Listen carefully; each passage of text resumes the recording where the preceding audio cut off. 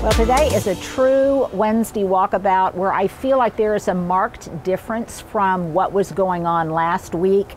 And I'm going to talk about several things that I think you are going to want to pay attention to. But I'm going to go ahead and show you the products that I used first of all, so it's easy for you to find the link that Stuart will put above, or you can always go to the description box below or find them on Instagram. So I love Espoma Holly Tone, and you'll notice that it's for evergreens and azaleas. I also use it on my camellias. So this is basically for anything that likes a rather acidic environment. And I really am hoping my Encore azaleas, now that they're a little bit more established, will bloom pretty heavily. So yesterday, after I did my cleanup, and I'll show you how I did it, I did sprinkle some Holly Tone because, Stuart, let's just pray that we get the rain that they have promised tonight and no ice. Maybe I'd even take snow, but hopefully some rain. Now, I cleaned up a lot of the leafy blanket that was in the entirety of the front beds, and this is one of my favorite things to use, you guys, and it's one of these small expandable rakes. Now, I like it, and mine's really old, so it probably needs a little bit of WD-40. But what it can do is expand to a different length, but also to a different width of the tines. And I really like this because I can be very delicate with it. And I'll show you what I mean once we get out into the yard. And I can also use it, it's not prohibitively heavy, so I can't use it as kind of just a little hand rake. And I can be very delicate and very careful with it as I clean up around tender seedlings and the tips of bulbs that are coming out. And speaking the tips of bulbs that are coming out, my pots of bulbs that I was planting, my container plantings of all different kinds of bulbs, lots of hyacinths, daffodils, tulips, those are starting to come out from the garage because they are definitely showing evidence of sprouting. Now, I'm in zone 7B, so these are going to sprout faster and more quickly than if you are farther up north, but it's time for me to bring these out. I'm a little bit nervous that squirrels are going to try digging around in here a little bit, but so far so good. The other reason I pulled these out, in addition to them needing the warmth and the sunlight, is that they also needed a good watering, so I did that yesterday. The other thing that I did was I really cleaned up my window box. Doesn't it look nice, Stuart? I need positive reinforcement. So I cleaned out all of the leaves that I had blown on there as mulch. I gave it a little bit of an organic granular fertilizer. I cleaned up some of the pansies, and you can see in here, Stuart, if you don't mind showing, there are all sorts of hyacinths, and I can't remember if these are Yellowstone, City of Harlem, I can't remember exactly, but these are color blends bulbs, and I think I also have some sailboat daffodils that are coming up. Those are color blends bulbs, and I'll put a link to color blends at the bottom, and you can kind of see what they look like. And then also tucked in here are other things that I hope will emerge. I cut them back really hard, and that is some kale that is still showing a few signs of life, and also some other, I've got some Montrose white Nepeta in here. Again, it may or may not come back. If it does not come back, if those things don't come back, then I will tuck some other things in here in their place and in those voids, like some ruby red cabbages, maybe some lettuces or things. But by the time these violas and pansies put on growth and all of the leafy foliage of the bulbs, this will pretty much be consumed. So even though I'm a little bit nervous also that we get a cold spell, even if it gets really pretty cold, you guys, don't be concerned. Your bulbs that are just starting to show up, they can handle really cold temperatures just fine. In fact, I would be a little bit nervous if I didn't see signs of them right now. So that is my question of the day. If you planted bulbs, are you starting to see evidence of them?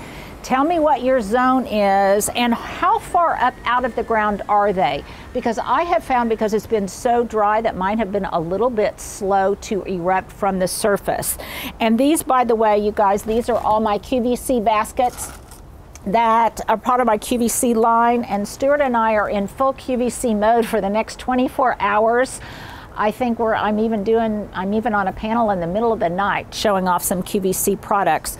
And while the large baskets in particular, while these are back in stock, if you guys, and they're on sale, so there's my sales pitch. If you guys, want some of them, then you better get them fast, because I don't know how much longer they're going to be available. If I am distracted, it's because there's so much wind going on that I'm just kind of paying attention that nobody is getting. Nobody's getting knocked over.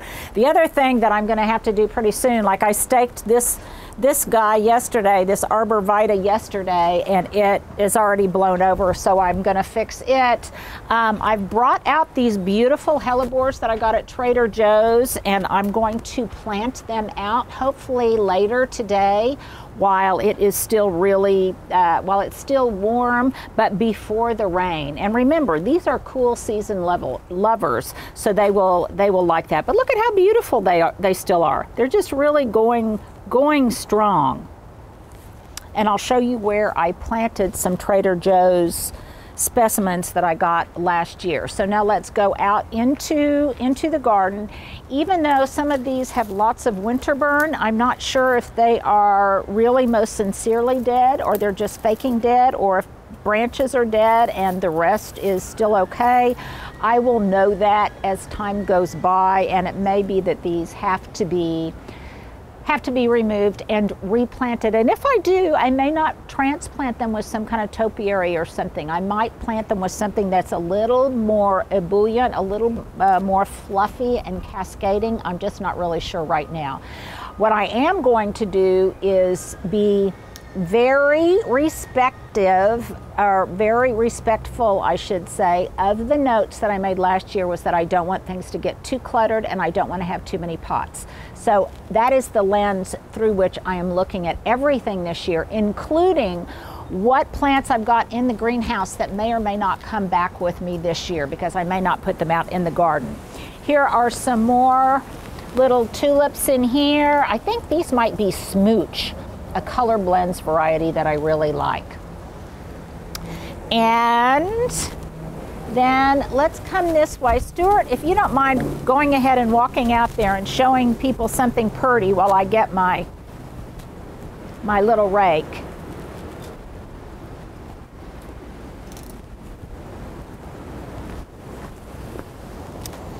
So last week when I talked about cleaning up the leafy mulch, I said that I was doing it in a way where I was prioritizing the removal of the leaves. And what did I mean like that? Well, some things that it is still really mulching and I'm afraid of a late hard freeze, then I'm going to leave, maybe not all of them, but I'm going to leave a good bit of the leaves still around them. So even though I went ahead and I cut back my line-bound spirea, I'm going to go ahead and leave some of this leaf litter in place so that it kind of protects it from the cold. The same with all of my Encore azaleas that I planted back here, because they already have buds on them, you guys. And also I think I'm starting to see signs of 2 camellias from Southern Living Plants that I thought I had lost. They will also benefit from that, that holly-tone plant food. Now here was my procedure on fertilizing. So, one of the reasons I wanted to go ahead and remove a lot of the leaves in these areas was because if I threw out that granular holly tone, it would just sit on top of the leaves, and it wouldn't penetrate down in the soil and really do any good to the plants themselves. So I wanted to expose enough of the soil so there would be good fertilizer to soil contact. And that was true if I threw some on my evergreens, because it's also good for evergreens, or just my azaleas, camellias, my yews, anything like that. I would make sure that I removed some of the leaves and any mulch around that, so there would be really good fertilizer to soil contact. And then because it's been really, really dry, I took, Stuart, hold on there.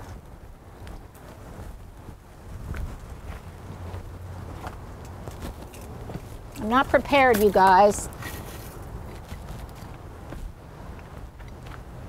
I got one of these just very inexpensive circular, this one is metal, I think I got this one at Home Depot or Walmart, sprinklers, and I attached it to my hose end, and then I, in very dedicated areas, really, really deep watered that zone, wherever it was that I had put the fertilizer.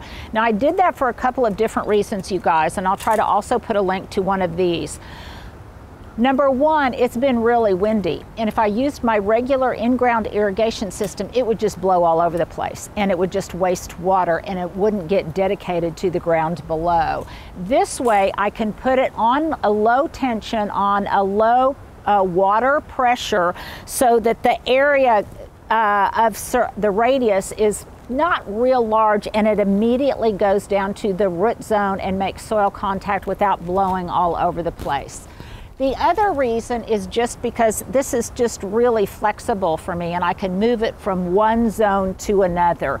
Now, one thing that I always do when I put a sprinkler on like this, so I don't forget to turn it off, is I put some kind of sticky note either in my kitchen, or most frequently I will turn on an alarm on my phone. I will tell Siri to set an alarm or a timer or something of that nature, so when it goes off, I know to turn off my sprinkler so that I don't water excessively, and more importantly, I don't leave it on all night or all day because I've gone on to some other project and I have just forgotten about it. So that is another reason that I use that. Now, I also prioritized removing lots of the leaves from my hellebores because I showed you this last week, but look at how heavily they're starting to bloom. Stuart, can you tell a big difference between last week and this week? Look at how heavily they're starting to bloom, and what that does is it exposes the buds to more sunlight so that they will then come into flower. And look, there's been all sorts of honeybees around, hovering around actually this entire area. There's another one over there. Plus it also exposes all of these little tiny hellebores that have just gone nuts in here, and I'm going to be transplanting lots of these to the back in an area that I'll show you. So over here, Stuart, you can see that I cleaned up a lot of the leaves in here that I sprinkled and also kind of raked in that granular fertilizer, all in anticipation of the rain that it has promised we're going to get tonight. But look at this. As I was cleaning up stuff, Stuart, I had another hellebore over here. This was one of mine from Trader Joe's last year. I didn't even realize it was back here. Look at that. Look at all those buds. And I wouldn't have even known that had I not kind of cleaned up this leafy area. Remember, those hellebores, they like the cold weather, so they'll be fine even if it snows. And I think it's supposed to get down in the mid-20s, but I don't think too much colder than that.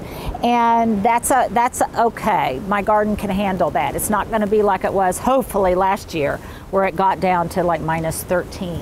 Now, if you'll come this way, you can see that I've installed a couple more stepping stones. I've got a few more to install over this way. And while this isn't very exciting, it nevertheless was something that needed to be done. And I showed you last week how there were a lot of clustered nanonandinas that needed to be relocated around in here. And so all of these have been transplanted over in here. I watered them in really, really well, and now it will serve to hold in the soil on this slope. And I also gave the hollies a feed with holly tone.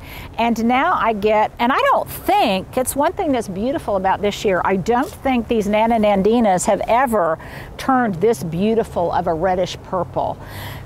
I think they might be fire powers, and there's probably some pink blush from Southern Living, I'm not sure. But when you look at it from this way, you can see there's a kind of a whole strip of red that now looks like it is, from a design perspective, that this is filled in and completed finally after all of the damage from last year.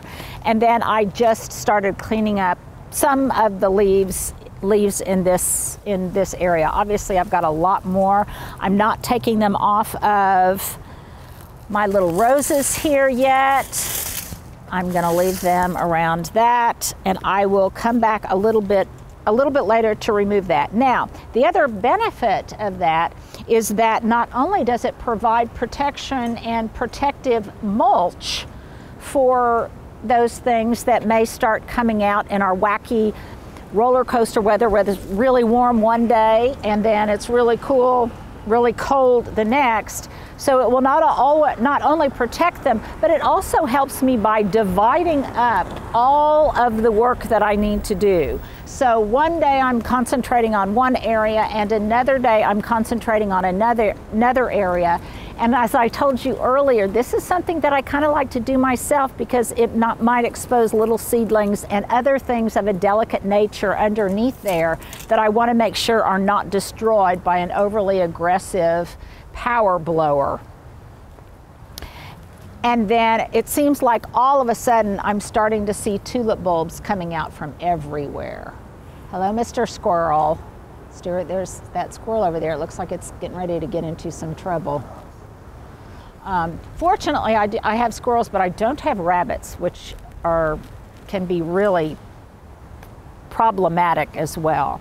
So lots more cleanup to do. The next big thing that I'm going to do in the front yard is I'm going to divide and transplant after the rains, probably next week. I'm going to divide that huge mass of foxglove that's in the back, and kind of in a very rhythmic way, transplant it to other areas a little bit further out in the yard, along with the foxglove that is already growing here. So pretty soon things are going to start being really beautiful. One last thing to point out before we move to the back is, Stuart, did you appreciate when you came for Valentine's the other night that I had tucked some of the dried roses from that arrangement we did the other day? And I tucked the dried roses into that wreath from Terrain, so it looks kind of Valentine-y. So, you know, I'm just cheap, you guys. When I spend money on something, I want it to go through its entire life cycle and serve me well through the entirety of my possession of it. So I do think it looks pretty from the street, don't you? Yes. Okay, as do, let's leave on this and we'll do a quick run to the back. Look at how pretty those hellebores are looking from the front. And finally, it's a pop of some color. So now let's move to the back, Stuart. Well, Stuart, I will control this gate so it doesn't slam in your face. The wind doesn't slam it in your face as you're walking through. But look here, here's two of my large QVC pots, and I'm so excited because these are filled with tulips. I think these are color blends. I think they might be Dordogne. I need to go back and look at my records because my memory fails me. And one thing I like to do, here's a tip, you guys. Mr. Bunny will be going out pretty soon, Stuart, is when I plant bulbs in pots so that squirrels can't dig, a lot of times I will either encase and put in the entire pot into these mesh bags that these color blends tulips come in, or I will use them and kind of secure them, whether the pot is in the garage or outside, secure them with something to keep the squirrels from digging in them, because they don't like their little claws to get caught up in that mesh. So more stuff is going on back here. I'm really going to be trading out. I'm going to have fewer larger specimens back here on my back porch along with my topiaries. And here's a test. I wanted to see if I could get hellebores to grow in pots. And look here, Stuart. These have some blooms starting on them. So as long as I can grow hellebores and they are happy in my garden, I will plant them everywhere because I do love them so. Same thing back here. I feel like I'm being repetitive about telling you the things that I'm doing, and I do want to know what kind of leaf cleanup you're doing in your own gardens. As much as I love my trees, I will tell you that trees create a lot of work. And I adore these redbud trees in the back, but I am really getting tired of cleaning up all of these little dried seed heads because they are everywhere. But when they bloom pink this spring, I won't mind. Lots of bulbs coming up in here, and this is what I call my minor bulb garden. Here are some of the hyacinths that I had growing in the house. This one was in one of those hyacinth vases. I'm going to plant these out here and they will do just fine, and they will come up. You can see over here, Stuart, you're on, thank you. Over here they are coming up, and these are all ones that I planted. I need to get that out of your way, Stuart. I'm so sorry. I'm trying to knock you over. I just get so enthusiastic, don't I? That I'm not always careful. And by the way, if you are new to this channel, there are so many new people. And first of all, if you're new to the channel, welcome. But Stuart is my photographer, he is my business partner, and he's my best buddy. And if I have to suffer and stay up tonight at midnight to be on a panel on QVC, then he will too. You suffer along with me, don't you? This is true. Yes, I think Hub's invited you to just stay the night in the guest bedroom, so because we've got to do it at 6 o'clock in the morning too. Okay, I know, really. We suffer for our art, don't we? We do. This whole area, notice that I have not taken off any of the leafy mulch from all of these hydrangeas. I'm going to assume that probably those that bloom on old wood probably got nipped, but just in case. Oh, look over here, Stuart. Look, there's green coming out there. Now, whether or not that'll produce any flowers, I don't know. But there is some green. We'll see if it's still green tomorrow if we get a really hard freeze. That wind blew some trash back in there, Stuart. We'll get that later. This is another area that I'll probably start cleaning up some of the leaves because there's some little daffodils in here. And also the ajuga will start blooming purple. So before too long, this is probably the next area I will tackle to clean up a lot of these leaves. One of the reasons for leaving, I've got a combination of hydrangeas in here that grow on new growth, on new wood and old wood. And one of the reasons that I leave the flower heads on sometimes is to protect any of that new tender growth that's coming out. The flower heads kind of protect them a little bit from frost. I'm also looking now for things that may have experienced frost heave. In other words, the contraction and expansion of the soil as it freezes and then thaws out, kind of heaves plants out of the ground. So I'm looking for signs of that and tucking any of those guys back in. Here's more pots with tulips in them, and those are starting to show some signs of life.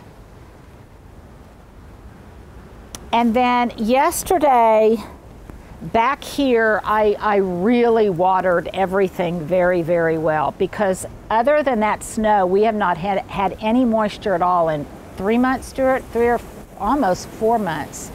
And then lastly, I'm going to show you one more thing.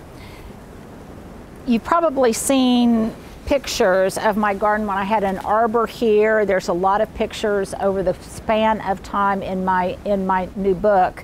But there used to be just a mammoth old blush climbing rose here that was here for many, many years, probably 25 years. And a good bit of the original trunk, which by that time was this big, it got rosette disease and I had to take it out. But happily, some of these shoots rooted themselves into the earth, forming new growth. And so I am hoping that these will grow and turn into another healthy climbing old blush that will bloom.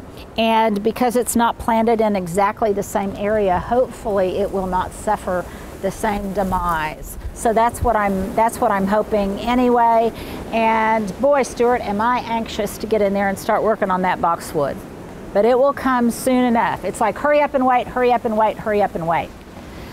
Anything I didn't cover, Stuart, that you've noticed that's gone on back one I've got a few more Nandina berries that I need to cut back. Lots of alliums are coming up in the back. Oh, I do have one more question for you guys. I want your opinion. I planted both of those emerald green arborvitaes at the same time, and one just is growing so much faster than the other, and it bothers me that they are not the same size. So I'm considering this spring, when they start putting on active growth, to prune the tall one back so that it's more in scale with the smaller one. And I'd like your opinion on that. I've tried to help the smaller one catch up by feeding and watering it more, but it's just more of a slow poke. And so instead of having, I don't know, I would prefer that they are more symmetrical. So let me know what your opinion is on that. If I should prune this one down a little bit more in scale to give me a little bit more symmetry through here. So that is my last and final question. Thank you for your service. I get so much good advice for you guys. Make sure to answer the question of the day below in the comments. Make sure to subscribe. Make sure to share if you know other budding gardeners, new gardeners that might learn something from this. And most importantly, thank you for joining me on this Wednesday walkabout. Well, here you go. Here's my outfit of the day. Starting with my sunglasses, even though it's kind of cloudy out, I have them on primarily because it's so windy. I don't want things blowing in my contacts. These are Ray-Bans, and I got them off of Poshmark. My earrings are simple, thick silver hoops. I got these from Eden, but if I can find a link on Amazon to something similar, I will include that. My top is Any Day from Target. I got it on sale last week, and I've just got just a simple white t-shirt on underneath it. I do have a fashion question of the day. Do you think I need a manicure? Stuart, do you think I need a manicure? Yeah. Yeah, so this is a testament, as is this. I've got evidentiary proof that I do my own gardening, and I have really been intensively gardening for the past couple of days. So fear not, I'm gonna go get a manicure, I think this afternoon, as a treat to myself. My belt belonged to my sons. My breeches are Calvin Klein high-waisted jeans that I got, I believe, from Goodwill. And these boots that I love, that I've had forever, these came from Sundance. And let me tell you, one of the downsides I noticed this morning of working out is that my calf muscles are getting bigger, and these are a little bit harder to zip up than they used to be. You know, no, I guess there's a cost to everything. So there you go, there's my outfit of the day.